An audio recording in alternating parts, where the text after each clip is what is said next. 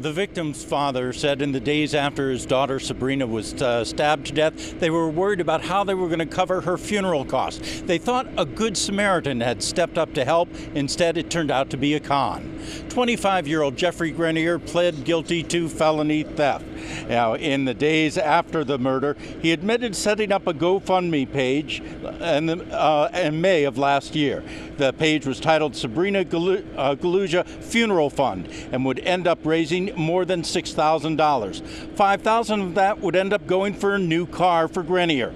The defense arguing Grenier was going through a tough period and originally intended to pay the Galujas. But Mark Galusha said that Grenier just added to the pain they were already dealing with.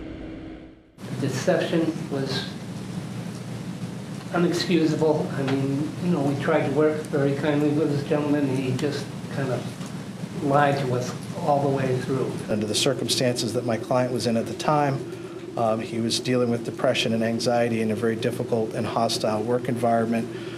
He had never had access to a significant amount of money, and he made a terrible decision.